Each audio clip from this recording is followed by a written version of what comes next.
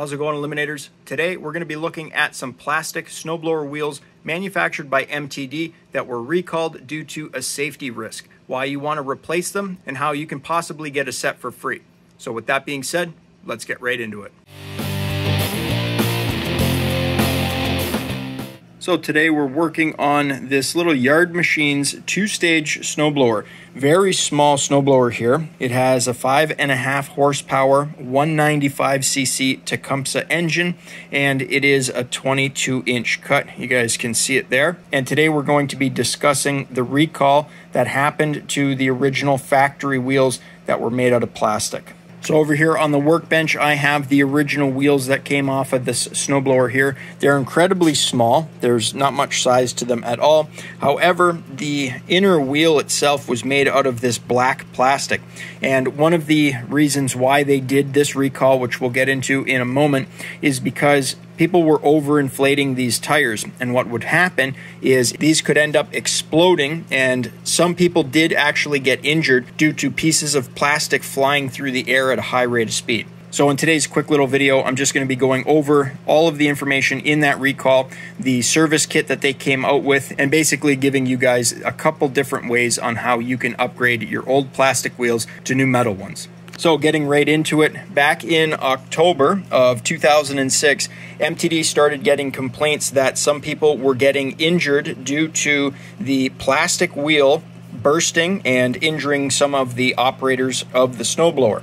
So there was a recall issued for essentially what was identified as just a defective product, something that should have never have been manufactured and sent out to the public. Now, the affected models of this recall was just limited to Craftsman, Yard Machines, and Troy-Bilt, because I did have one of these machines come in that was a white outdoors, so literally identical to this Yard Machines here, other than just branded differently, and it already had the metal upgraded wheels installed on it. And these machines here were sold between 2004 and 2006 and retailed for a price of anywhere between $500 and $800. Now, when this recall was issued in October of 2006, there were approximately 130,000 units from Canada that were recalled. And again, they did have reports that some of their operators were getting injured. It says here under the incidents or injuries, MTD received reports of 16 injuries, including fractured fingers, a broken toe, and some facial lacerations. So as you could imagine, maybe your tire goes flat during the summer season. You go to put some air into it. You're holding onto the tire here and you're filling up the valve stem right there. But you don't read that this plastic wheel says inflate to 20 psi. Maybe you put 30 or 40 psi into this tiny little tire here, and the plastic wheel simply cannot contain that force and thus cracks and explodes. Next thing you know, it's sending shrapnel all over the place, and unfortunately, some people did end up getting hurt. Now, as we can see on the printout to the left here, MTD did come out with a service advisory or a service bulletin, and that number is going to be an MTD-098. Essentially, that's going to cover this service kit that they came out with here, which is a part number 753-10984. Now, the parts affected are listed here for Yard Machine, Troy-Bilt, and Sears Craftsman. These numbers will only exist as part of this service kit. If you try to search for these parts now, you will no longer be able to find them online or through MTD's parts portal because they no longer exist. You will not be able to purchase the plastic wheels anymore. Now, if you order this service kit here, you will end up getting 2 metal wheels with tires and valve stems. You'll get 2 new bolts and washers, as well as 2 plastic spacers and washers that go in behind those spacers. You can see all the list of the contents of this service kit right there. So as you could imagine, changing out these wheels is pretty straightforward. You simply undo the bolt right there, slide the old wheel off. It should not be rusted to the metal axle because the old wheel is made out of plastic. Then what I would recommend is putting some nickel anti-seize or some type of marine grade grease or even low temperature grease such as an NLGI number 2 onto the axle shaft before you install the new metal wheel. And just like that, you'll now have 2 brand new wheels and tires installed on your machine at no cost to you. But how do you go ahead and get those wheels from MTD?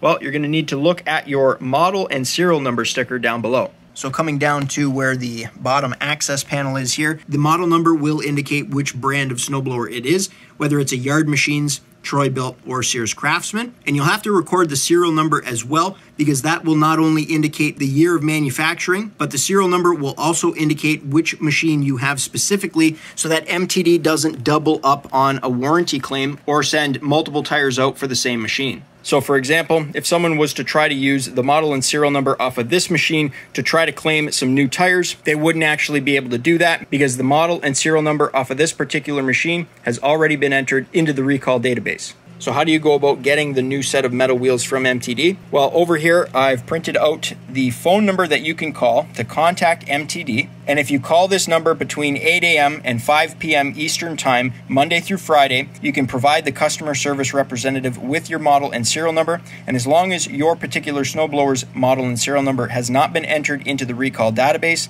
then you should be good to go. They're going to send you a kit absolutely for free, and you're going to luck out, because if you have tires that are in rough condition, you're going to get a brand new set, because they do come fully assembled. So for example, on this wheel here, it does have a small hairline crack, so this tire would never hold air.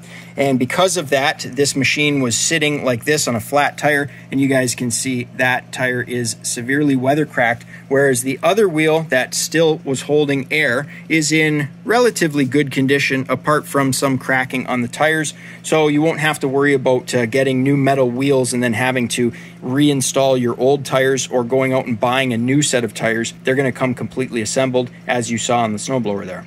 Now you might be wondering, how does a machine that has been recalled in the past for a defective product like that plastic wheel not be fixed on a snowblower in 2022 if this snowblower was manufactured in 2006? Well, here's a perfect example. My customer purchased this snowblower brand new in 2006. However, he never gave the store he bought it from his phone number.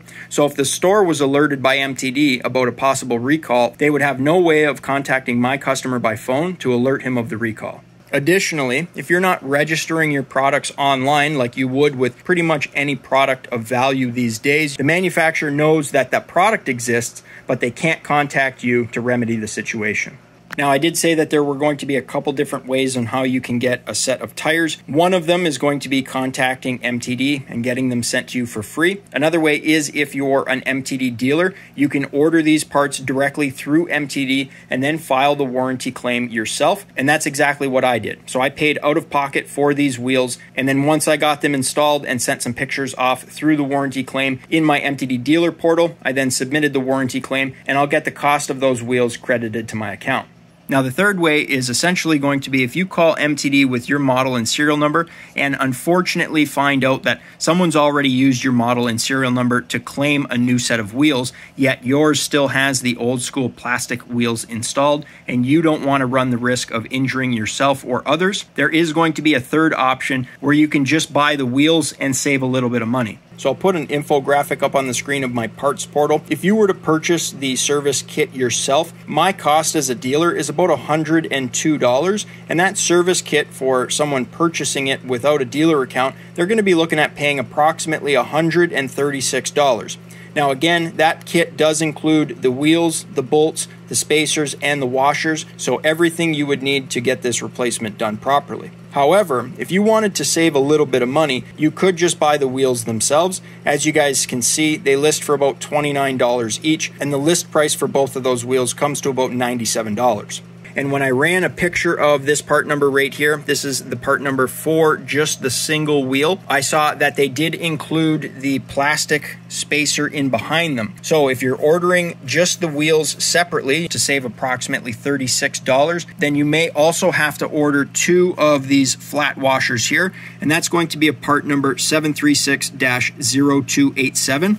If you want, there's the size of those washers there, and they go in behind the spacers. So the spacers do come with the wheels separately, but the washers do not. And just in case you guys missed it the first time around, I'll put that photo from my parts portal back up on screen. My cost for those washers are about $2 each, and I think they list for like $3.30 something cents. So the cost ends up being like $6 for two of those washers if you were to buy them separately.